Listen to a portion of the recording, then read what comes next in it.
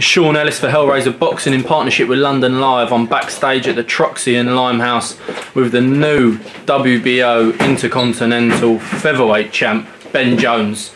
Ben, how's it going? How did you enjoy that one?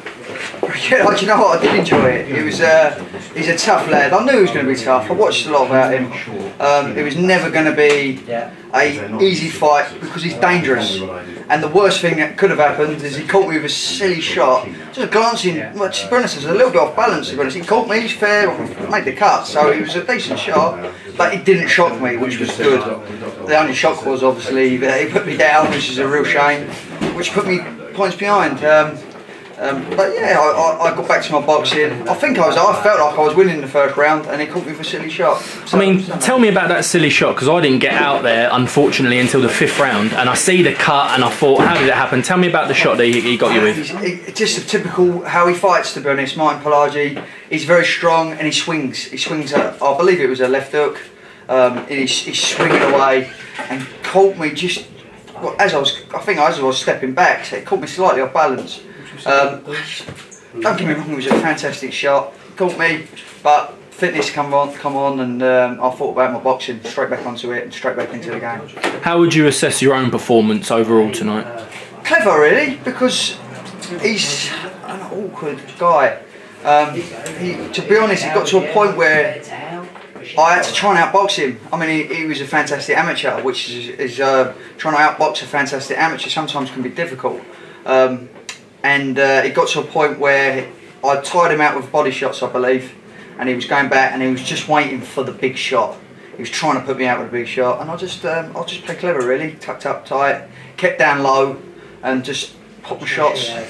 Just not trying to load up too much. If I loaded up too much, it could put me in serious trouble myself again. It could be swinging again and then catch me again. So that's box clever. What was the advice you were getting from the corner? Obviously, with the cut, you had to be very careful. Very careful. To be honest, they were trying not let me think about the cut, to be honest. They're very good, very calm corner, which is fantastic, and didn't mention the cut too much.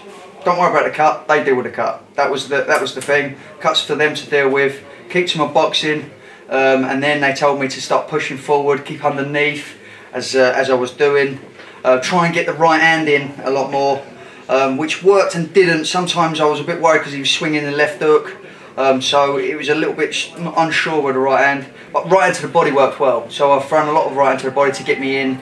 It's just a little bit of a shame that he danced around the ring quite a lot, you know, because you know, I wanted it to be a little bit closer, but he was tiring out himself. With scores of 97-93, 96-94, 97-93, unanimous decision. Do you think that was a fair reflection of the fight? I didn't at first, but actually, the first round, because he put me down, he wins it by 2 points. So actually, if you take that out of the equation, which I actually think I was winning the first round, apart from that, it would have been 2 points ahead of that, and then that is a fair. So yes, I do think it's fair. I'm totally happy with. To be honest, it's a win's a win, and I boxed sensible and done what I needed to do. So what does the immediate future hold for Ben Jones then? When we're going to see you back in action? By the sounds of it, obviously because of this cut, they've told me I'll obviously not be boxing for 8 weeks, so sparring and stuff will be out the window. So probably looking at sort of February, March next year, I would have thought, as it's coming to the end of the year now. How important a part did your team play in this victory? Massive part, massive, because they kept the corner. If they'd have come getting in there all sort of anxious and flying in, it could have made me go out there all chasing after my 2 points that I lost in the first round. They was calm, clever, told me exactly what to do, kept me focused, and done exactly what I needed to do. And what would your message be for the Crawley people and all the fans that come and turned out for you to watch you? Thanks for supporting me. It's fantastic to have you behind me. Crawley and Red Hill. I was there for a brief time, and there was a lot of Red Hill lads as well. Fantastic, brilliant to them to get behind me. And please get you more of your friends and come to the next one. Let's get more of you. Let's have a bigger army. It was a fantastic atmosphere. It could even get better. Must feel good to be back in those world rankings, Ben. Congratulations on the win, and good luck for the future. Thank you. Cheers.